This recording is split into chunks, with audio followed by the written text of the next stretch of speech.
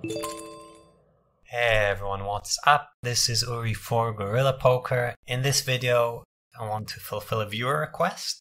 I don't know if you expected this to be in video form, but I was asked what I thought of Charlie Carrel's latest 100nl Liveplay vid, and I didn't know. I hadn't watched it. I do like Charlie's approach in general. I think he's a very creative, out-of-the-box player, and that his success kind of shows you that you don't have to play the same as everyone else. But obviously I'm not going to agree with everything he does. I think we do approach the game similar but different. So I'm going to have this muted and just some text. So here Charlie flats king queen offsuit small blind versus MP, and he says loose, but we have an edge post flop. And I would tend to say, you know, Charlie's playing this spot intuitively, and I doubt he's done much research on the rake structure at NL 100. And this is maybe one of the spots where we can talk about the DNA of poker, because I agree with what Charlie's saying. This is too loose, and we do have an edge post flop. I mean, definitely Charlie does. I don't know why in a live play video you would use that as an excuse to make a bad play, because the people watching don't necessarily have an edge, and they can't make the same play. And then as far as educational content, I wouldn't recommend this. Charlie is way above an NL 100 level, so he's going to run circles around these guys, and you want to see him doing that. But accurate pre-flop plays is super important, and I think Charlie's edge, if I had to guess, I'm not sure it makes up for the rake. Not sure this spot is plus EV. It might be more marginal than he thinks. It might be slightly losing, and these are really like tiny technical nuances where, you know, if Charlie, this was his main stake, I'm not sure he should be doing this. It's obviously not a big deal and it's a video, but I think it's important to mention that for whoever's watching. This is too loose, you shouldn't do this. There's a difference between 2.5x, 2.1x, 2x rake structures. Like, just don't do this. If you're a high stakes player playing low stakes, whatever, but guys, don't do this. We'll start with that. So yeah, he checks ace jack 7. We'll try to keep the rest of the hands shorter commentary, but I feel like that's important to say. Third pot from his opponent, and Charlie decides to min raise. And just pausing to say, you know, this is a kind of play I'm guessing Charlie is doing very intuitively. You guys probably know I have a course about check raising. I understand how check raise sizings work on a deep level, and you know, this is a thing. This is okay, there's an idea behind it and there's logic behind it of going this tiny sizing, and I have a feeling Charlie gets that on some intuitive level. I don't know if he can explain it. This isn't necessarily the thing I would do, it's not necessarily a high frequency thing, but when you check raise this small, any size you take is denying equity from a part of your opponent's range. On ace-high boards, there are not many in-between hands. So this would fit, I would say not ace-jack 7. I think this is not the right size for this board. Because in these positions, your opponent's going to have lots of pairs and lots of gut shots and lots of backdoor draws, and it's a bit too small. But if the board were more bricky, like an ace 9-3, this would be the kind of size where you check raise and your opponent looks at king jack and he's like, oh, what do I do now? It's good in some spots. I would say it's not appropriate for this specific texture and position pair. Now, deeper than that is how your opponent's going to respond to it. And I think Charlie's style, and we'll keep the video running, a lot of it is just messing with people and putting them in spots where they don't know their range. Maybe they give away some information, like how much time is it taking his opponent to call. Charlie probably has a lot of experience doing this.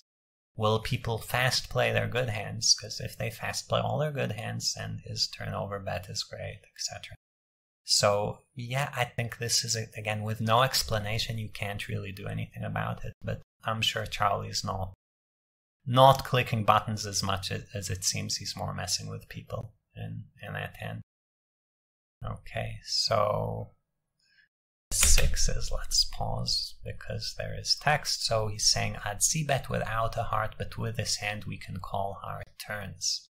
this is an example for me of, like I said, Charlie gets things intuitively. I'm not sure he necessarily understands exactly why. He has an idea why it's similar to reality, and the big picture is he's doing good things. Like, this is a hand that can check back.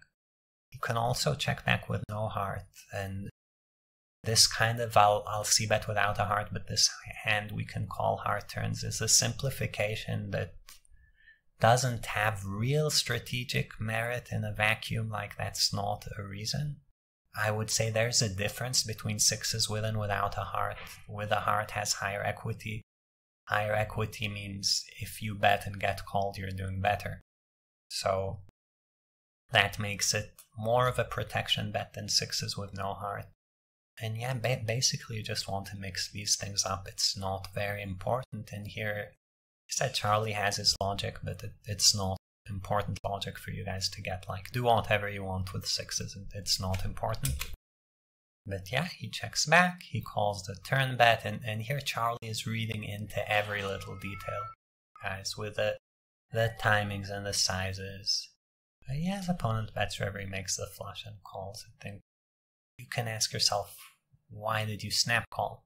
Why did Charlie snap call? And I'm guessing there is a reason, because if you think about it, that was actually just a bluff catcher. Maybe you think your opponent's bluffing with a heart, and then it's not that easy. But Charlie is, like I said, he's thinking about these things deeper. There's a timing, there's a turn sizing, there's the fact that with a high heart that his opponent is representing with a big river bet, would he actually have bet the turn his size, and which hands is that, etc. So it's like there's a ton going on in terms of what he's thinking, and this is, I think, why I'm saying Charlie's a good player, because I can see this stuff going on. Like, he's thinking about the game in a complex way. So here the hand is good enough to flat, unlike the king queen off from before. I would still recommend 3-betting it most of the time. And he's saying here, let's maximize versus 2 pairs. That's a lot of their range when they go this size into 2 players. And I agree. I think what Charlie's doing is hand reading fairly well and basing his sizes off of that. And this is a lot of his post-flop edge in lower stakes, where, you know, these guys are doing something that's kind of face up to him, but the way he reacts isn't face up to them, so it's kind of an unfair fight. As your opponents get better, they become less face up, and you become more face up. So these kind of things work up to a point, and versus certain players, and at low stakes they work extremely well, for what it's worth. Pause to talk about king queen suited. So Charlie c-bets, his opponent calls, and then his opponent donks the turn, and Charlie is saying, fuck GTO, let's make him fold everything but a 9, and then doing a play that's probably a GTO play. So Charlie, I mean, it's a cool play, I like it, well played. Like I said, respect your game. I'm not sure you understand enough GTO. You play a lot of spots really well in terms of GTO, you just have very, very good intuition. So don't disrespect GTO in this sense, but yeah, I like the play, and I would guess it's probably a GTO play. You need a bluff raising range, right? You're not going to freeze up because he has a few trips. You can still stack off fairly wide. Just because the 9 pair doesn't mean, you know, you're not shoveling him in money with kings. And then which hands do you want to bluff? You know, is it king queen or not? In this sense, maybe GTO would say not king queen, but I have a feeling it would say yes king queen. If we're being honest, I think it's a good candidate. Usually bluffs come from low down in your calling range, so you can take trash, because trash has to fold. And since king queen is like a borderline call, it's a fine bluff, right? Makes sense. So ace queen, he reads the guy perfectly, gets called by the 2 pair. Here he's calling a 3-bet. Loose, but who likes folding? I mean, fair play, it's a video, I fold, but yeah, probably not a winning call.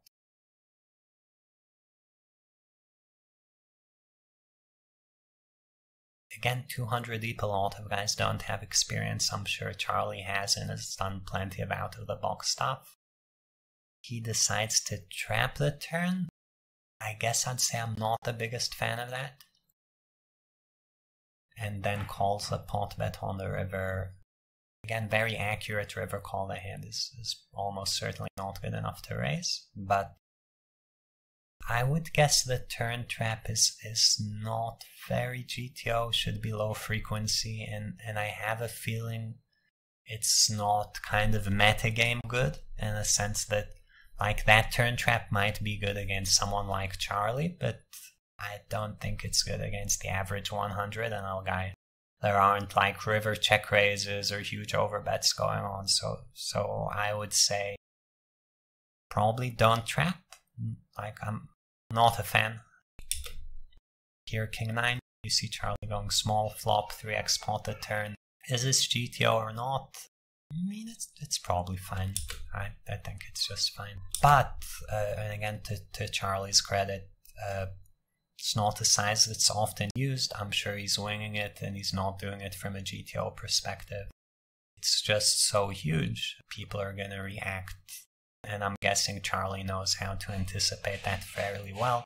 Where, you know, when you go 3x pot on a turn, what's your opponent doing with King Jack or Queen Jack? Is he calling too much or folding too much? And those kinds of things are going to determine whether this is good as a bluff or not. And again, do you want to follow through on random rivers or not?